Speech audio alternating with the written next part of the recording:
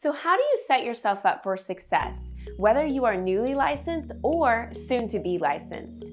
Today we are going to talk about just that. How do you make money in real estate your first 30 days and the success formula in order to do so?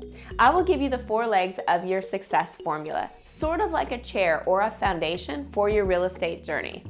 By the end of this video, you will have the success formula that will give you the confidence to succeed in your first 30 days and the first year of real estate. For the best in real estate tips, marketing, and real estate investing, subscribe to my channel. Hit the bell to be notified when I post a new video. Ding! If we have not met yet, hi, I'm Heather Blatz, Florida real estate broker, coach, and investor. I've had the honor of coaching hundreds of real estate agents as they begin their real estate journey, as they expand their business, and as they venture into real estate investing. So let's get into it. Every business has a formula for success.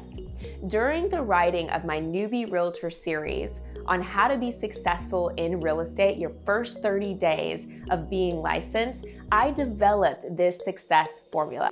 We will begin with our first chair, boundaries. Everyone needs boundaries, not just from other people, but from yourself. Creating boundaries with others is essential for getting your time back. This could mean putting your phone on Do Not Disturb. And I don't mean all day. I understand that you're a realtor, but you will need some time to yourself to focus on your business and to focus in your business. Now, you could pretend that you were at a job where you couldn't have personal conversations during a certain time. Interruptions in your concentration will significantly delay your progress. It is furthermore important to create boundaries with yourself.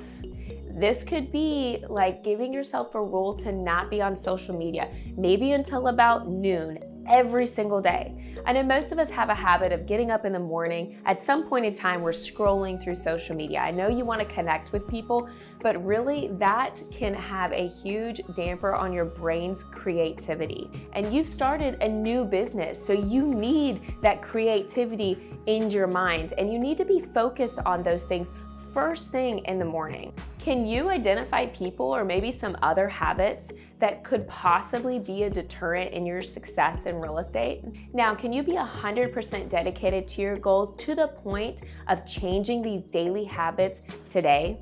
Let me know what you're thinking right now in the comments below.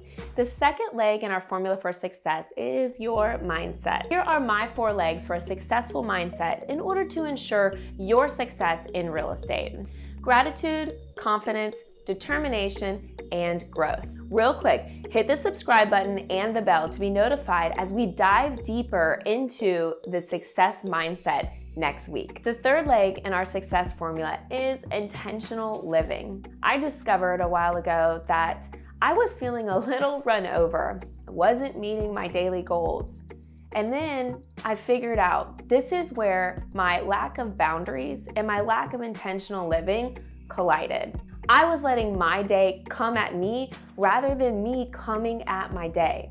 This started my intentional living journey of identifying my core values, of setting accountability systems, and strategizing my goals. You can start your intentional living journey now.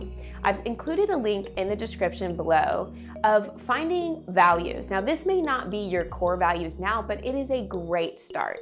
Last but not least, time blocking. Blocking off your schedule in chunks or in categories will not only set you up for success now, but as your business grows. You also have other important parts of your life, including family, perhaps children, hobbies. Maybe you have other commitments as well. There's still things to be done at the house, and you might have some hobbies that you're not ready to let go of, which is a good thing. For the best in real estate tips, marketing, and real estate investing, check out more of our videos. Thank you so much for watching. See you next time.